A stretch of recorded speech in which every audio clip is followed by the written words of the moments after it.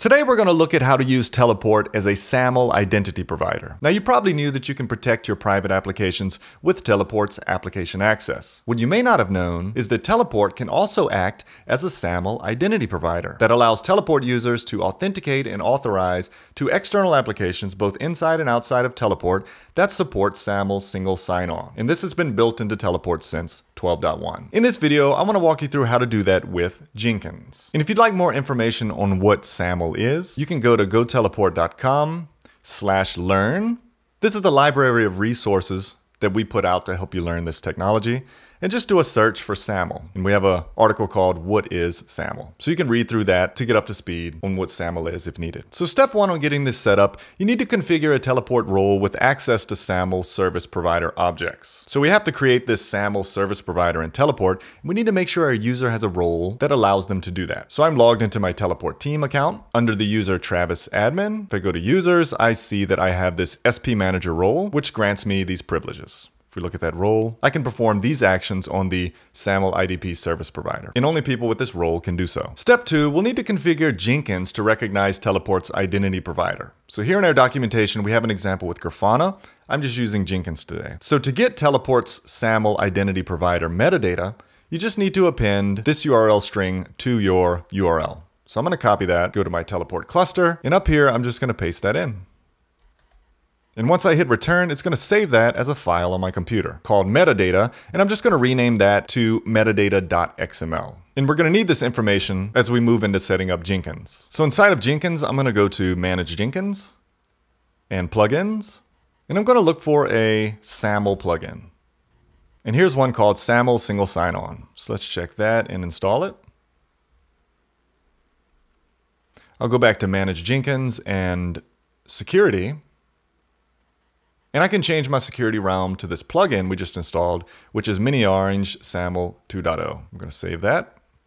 And then I'm going to configure that plugin. So for IDP configuration, we're going to need that XML data that we downloaded from Teleport. And I'm just going to enter it manually here. So first I'll grab the IDP entity ID, find that here, paste that in. Then my single sign-on URL, which I'll get here at the bottom. My logout is available only in premium version. For ID format, I'm going to switch this to transient. And then I just need my IDP signing certificate. So I'll grab this certificate here and paste that in. And I can test my configuration. And I can click here to see the test configurations result, but we don't want to do that because we haven't set up Teleport yet. So if I continue to scroll down, I can just leave all this default. The only thing you might want to change is the custom attributes. If we look at the Teleport documentation and down in the assertions, we have the UID, which is the user ID from Teleport.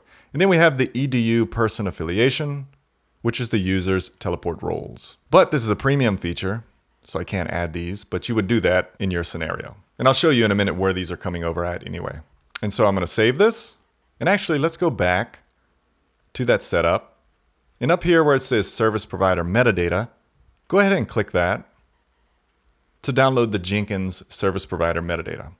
So the last step here is that we need to add the service provider metadata to Teleport. And we do that by creating a SAML IdP service provider object. So let's copy this, and I'm going to paste it in a text editor.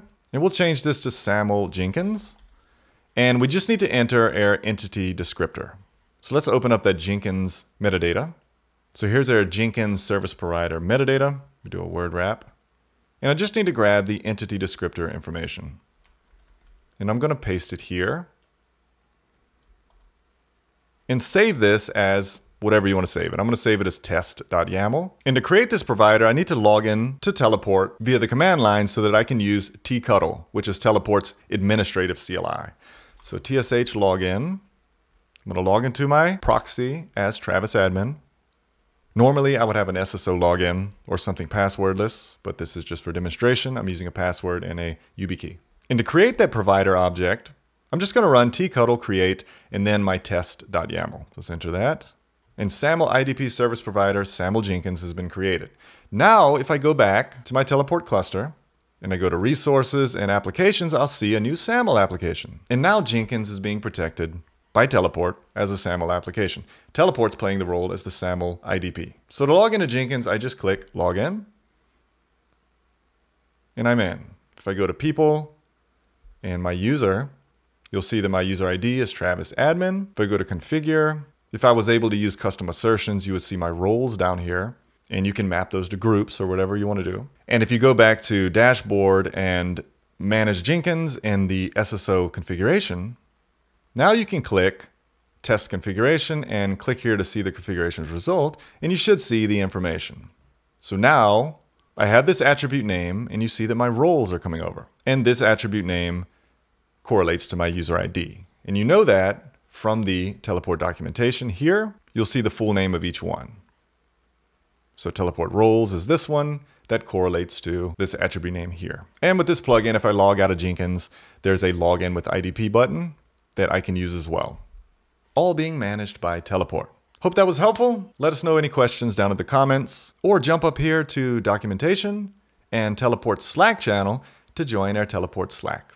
Thanks for watching.